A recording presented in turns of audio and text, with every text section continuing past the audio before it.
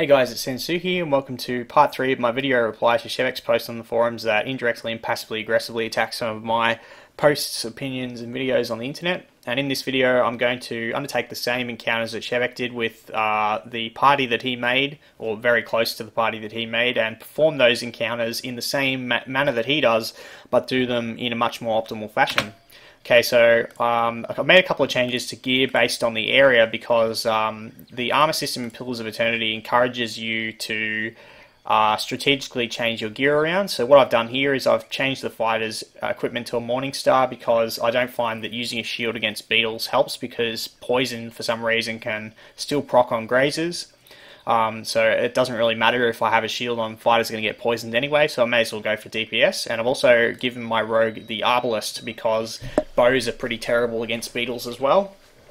Okay, so now what Shevek likes to do in the Deerford Crossing is he plays on easy and normal primarily, and he likes to walk around and individually pull individual beetles and beat them down because he doesn't like having to put effort into fighting.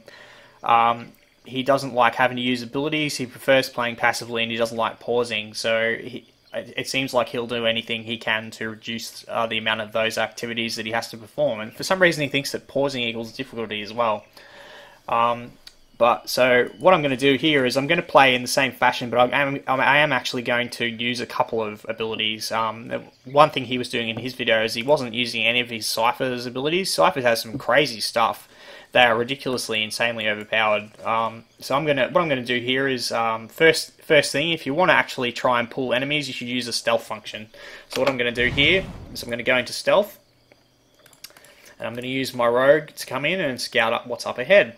Over here we have a stone beetle, so I'm going to use blinding strike on the stone beetle. Now I'm going to move back. Oops, and now I'm going to block the path to the rogue with the fighter and the barbarian, and he's going to burrow, so I'm going to block that space as well.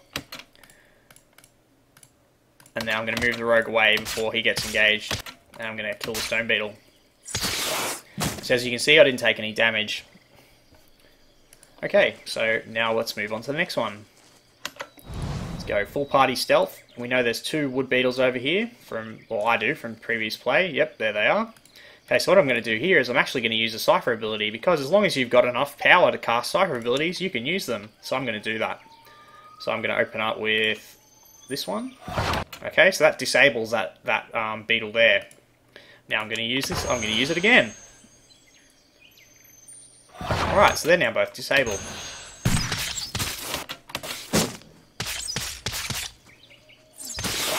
Ta-da!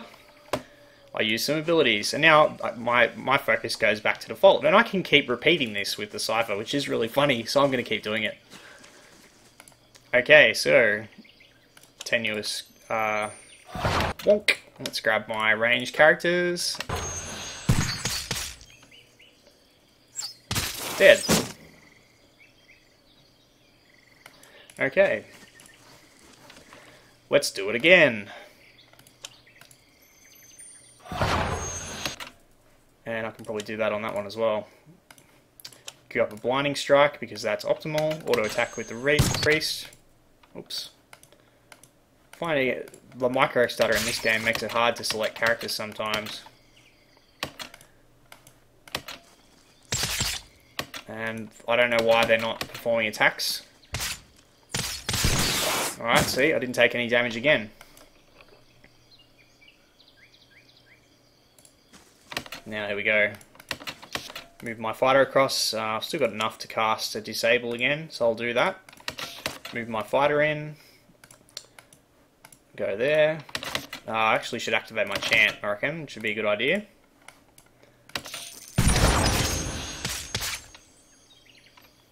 Alright, so I took a little bit of damage there. Yep, just make sure. Alright,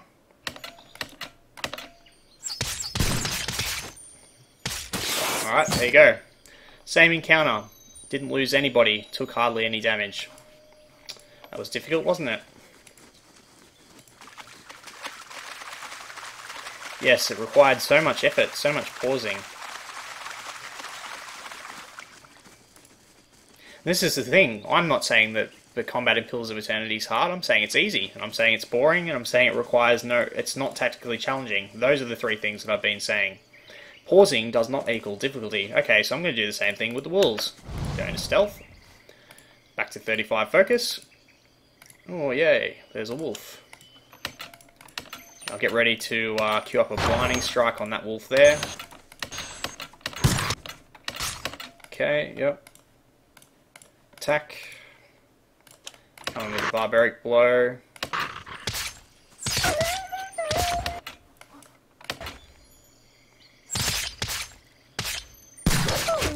Alright.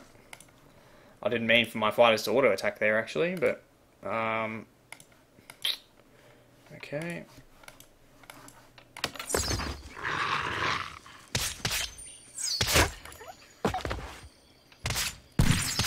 See how much health damage I've taken? Pretty much nothing. Haven't had anybody knocked down. I haven't really paused that much either. Okay, yep. Use a blinding strike.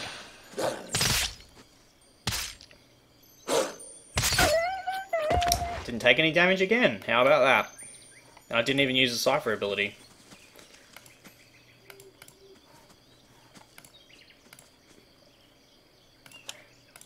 Da-da-da. There you go. Same encounters that Shevek's done in the same fashion, and look how much I did all those encounters without losing a single character and without taking much damage at all.